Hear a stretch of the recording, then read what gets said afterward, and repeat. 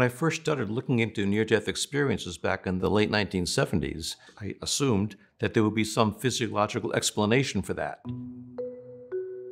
What I found over the decades was that the various simple explanations we could think of, like lack of oxygen, drugs given to the people, and so forth, don't pan out. The data do not support them. And furthermore, the phenomena of NDEs, of near-death experiences, seem to defy a simple materialistic explanation. When we first started presenting this material in medical conferences, there would be a polite silence in the audience. And now, in the 21st century, when we do this, it's rare that doctors don't stand up in the audience and say, "Let me share my experience with you." So it's pretty well accepted now that these are common experiences that people have all the time and that have profound effects. There's still, of course, a lot of controversy about what causes them, but not about the fact that they exist and are fairly common.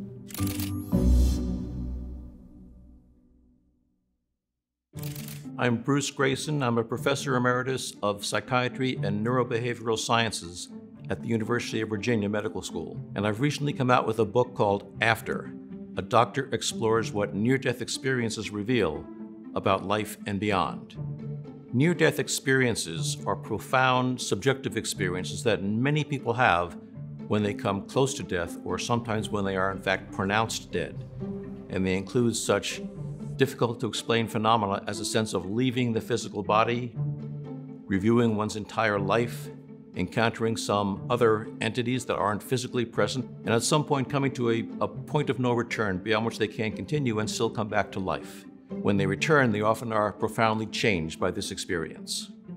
As I started my psychiatric training, I started being confronted by patients' reports of things that I couldn't explain. One happened to me when I was just a few weeks into my training. I was asked to see a patient who had overdosed in the emergency room.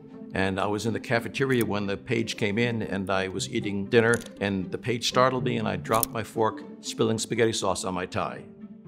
Couldn't wipe it off, so I just covered it over with a lab coat so no one would see it. And then I went down to the emergency room to see the patient, and she was completely unconscious. I could not revive her. But her roommate was waiting to see me down the hall in another room. So I went down to the other room, talked to the roommate for about 15 or 20 minutes, and there was no air conditioning back in the 70s, so I unbuttoned my lab coat so I wouldn't sweat so much, exposing the stain for about 10 minutes or so. I then went back to see the patient. She was still unconscious. When I went to see her in the morning, I introduced myself, and she stopped me and said, "I know who you are. I remember you from last night." That puzzled me, so I said something like, "Well, I'm surprised. I thought you were unconscious when I saw you last night." And she looked at me and said, "Not in my room. I saw you talking to my roommate down the hall." She sensed my confusion and started to tell me about the conversation I had with her roommate, where we were sitting, what we were talking about, and finally she said, "And you had a striped tie on with a red stain on it." That just blew me away. I didn't know how to deal with that. I couldn't think of any logical reason, any explanation for how she could have known about that spaghetti stain. Nobody had seen it except her roommate, and she hadn't talked to the roommate since she came into the hospital. As a scientist, I knew I had to study this. It didn't make any sense to me, but scientists don't run away from things they don't understand. They run towards them.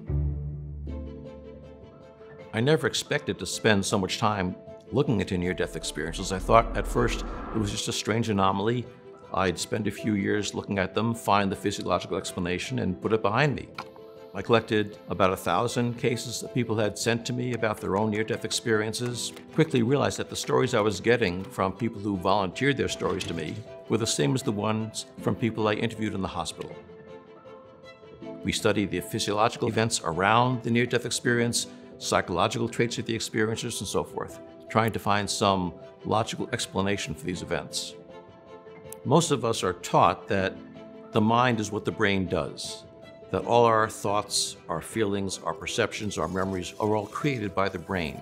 However, that's not the whole story, and we have hundreds and hundreds of experiences that occur during a cardiac arrest or deep anesthesia when we know the brain is not capable of functioning well enough to create complex thoughts and feelings and memories. Most near-death experiencers say that in the near-death experience, their senses were incredibly heightened, and they often report hearing sounds they'd never heard on Earth and seeing colors that they'd never seen before. And when they come back, they don't know how to describe these things because there aren't words for them to describe them. One person said to me, it's like trying to draw an odor with a crayon. But they talk about their senses being so much more vivid in the NDE, and that gives the experience a sense of being more real than this world is.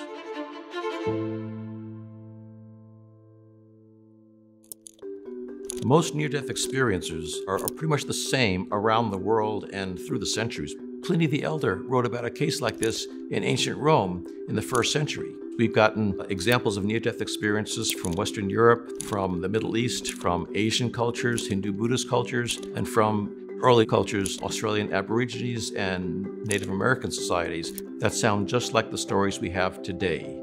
However, how they describe these phenomena is influenced by their cultural background. For example, people all around the world will talk about encountering a warm, loving being of light that radiates unconditional love towards them. And if you're talking to someone who is raised in the United States, they may identify this as God or sometimes Jesus, whereas someone who is in a Hindu or Buddhist culture will not use those terms. Some of the lessons that near-death experiencers bring back from this event relate to what they find makes life meaningful and fulfilling for them. And the primary thing they talk about is this sense of being interconnected with other people, about how to make this life more meaningful, more purposeful, more fulfilling. I think a reason many people find near-death experiences interesting is because they hold out the promise that will explain to us what the soul is, whether there is an afterlife after our bodies decompose. And I think those are good questions. I don't think that's the most important part of the near-death experience. I think they do tell us something about the possibility of surviving bodily death. But I think the important part of near-death experiences is what they tell us about this life we're in now.